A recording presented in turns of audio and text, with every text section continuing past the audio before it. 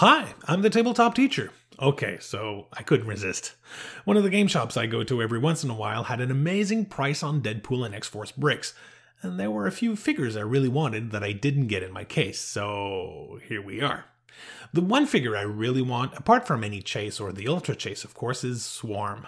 He's a super rare, so chances are somewhat slim to pull him. So here's what we'll do. Because I do have to make more rules videos as well, I'll only open 2 boosters in this video. See if I pull Swarm or something amazing and talk about each booster's Noopff. What's a Noopff? I just made that up. It's what I call a new player friendly figure. These figures sometimes don't get a lot of attention, but they can be a lot of fun to play. So let's see what we got. Booster number 1, we have a Mercenary, a Ninja, Koi Boy, Angel Dust, and Marrow. I find that playing with very low cost figures is something that becomes comfortable after you have quite a few games under the belt. You don't want a gazillion figures to manage, so that's why I won't consider Koi Boy, the Ninja, or the Mercenary as Nooppffs. It's a bit of a toss between Angel Dust and Marrow, but Angel Dust does start with Charge and Invulnerability, which I consider to be in the top 5 powers for introducing new players to the game.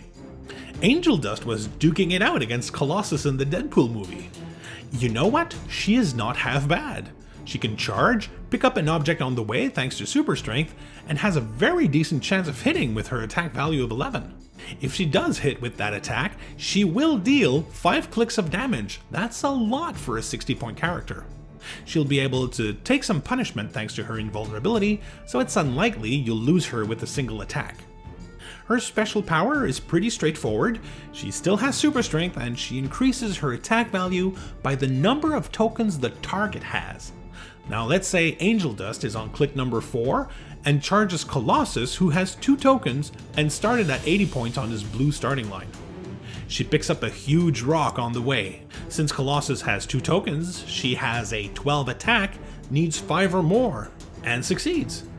Let's say Colossus misses his impervious roll and takes in 3 damage of the total 5 Angel Dust just dished out. Solid. In booster number 2, we find a rare Deadpool, Anarchist, Solo, a Rogue Scientist, and Massacre. And the Noopff award goes to Massacre. He has Charge across the dial, combined with Flurry and a special power on the first 3 clicks, which is a great combo. Move, attack, attack again! With an attack value of 10, at least one of those attacks should land. Along with Precision Strike on the first 2 clicks, so even characters with damage reducers or super senses will have trouble against Massacre. I doubt support on the first click will be of much interest to newer players, but no matter. Blades, Claws, Fangs on the last 3 clicks is a sure thing. When you have only 2 printed damage, choosing Blades is a no-brainer. And he has combat reflexes on those clicks as well. A very good close combat piece. At only 50 points, not a bad investment at all. Well, that's it for now. Be sure to watch the other videos of this series and let me know what you think of my choice of Noopff. Share your insight. Don't forget to like this video, subscribe to the Tabletop Teacher, and thanks for unboxing with me.